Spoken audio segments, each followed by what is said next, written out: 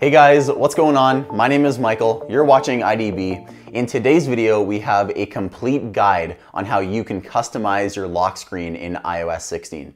So this is hands down the biggest update to the lock screen experience we've ever had on iPhone. And in this video, I'm gonna show you every single thing that's new. Let's go ahead and jump in right now. So obviously the first thing is picking a new wallpaper. Inside of wallpaper settings, if you click on add new wallpaper, you're gonna notice this UI is completely new in iOS 16. So when you're in here, depending on which wallpaper you choose, you are gonna have a few different options in terms of customizing that image. So take for example, this default iPhone 14 Pro wallpaper. If I choose it, you can see there's some labeling here at the bottom, and I can actually swipe between different styles of this wallpaper. And you can actually do this for most of the wallpapers in iOS 16. So take for example, this emoji one. This was created by the system. It looks like it's some tennis balls, but you can change the style of this emoji wallpaper just by swiping between the different styles, as you can see here. I'll show you one more example. So if we click on the astronomy wallpaper, by swiping, we can change from the solar system to the moon and get a few different angles of the moon and the earth as well.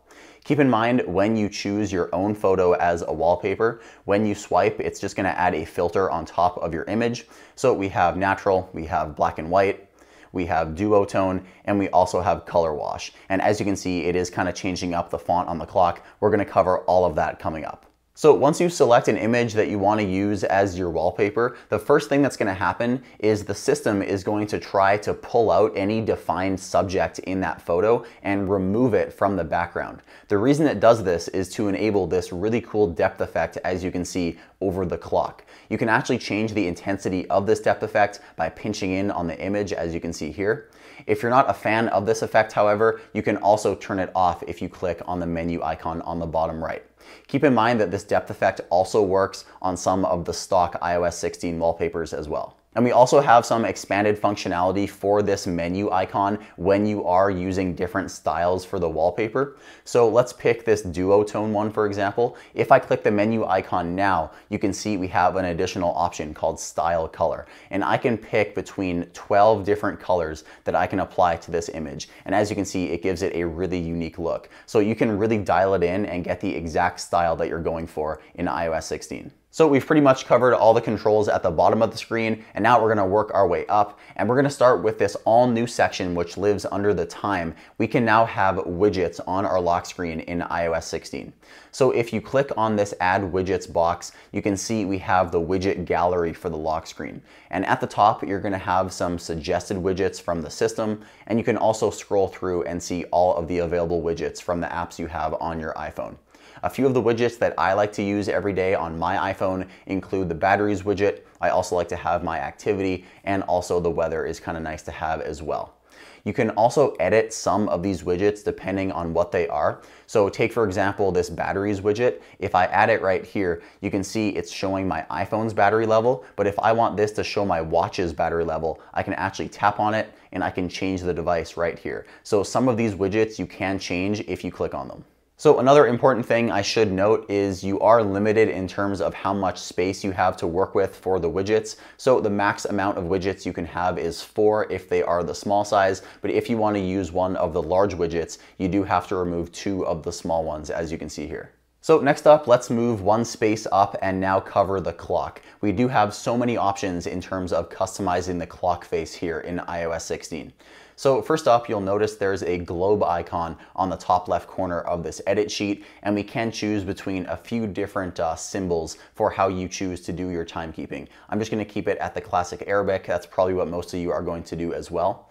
You can also pick between 8 different fonts. I'll show you all of these. So this thin one is, I believe, the default one from iOS 15, and all of the rest of them are new.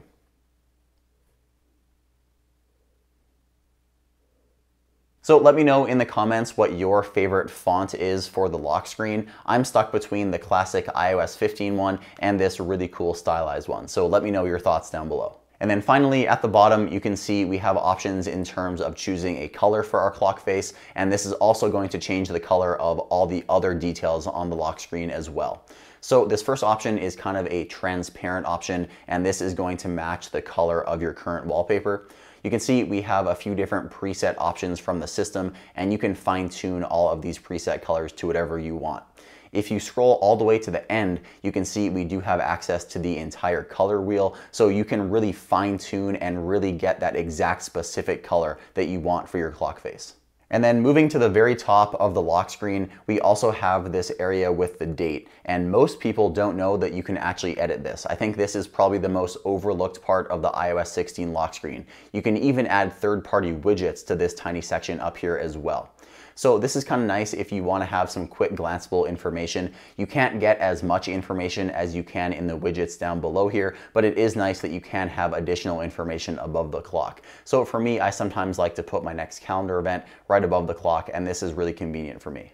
So now that you've watched our entire guide on how to customize your lock screen on iOS 16, you should be able to make the ultimate lock screen personalized for you. I really love what Apple has done with the wallpaper and lock screen experience in iOS 16. I've said it a million times before, but when Apple did this, I really feel like they added some life back into the iPhone. So now what I want you guys to do, since you made it this far in the video, I want you to head into the comments and tell me, do you use an image as your wallpaper, or do you prefer something more abstract like this? I'd love to hear what you guys have to say, so make sure to tell me down below. So with all that said, my name is Michael with IDB. I really hope you guys enjoyed today's video. I'll see you next time.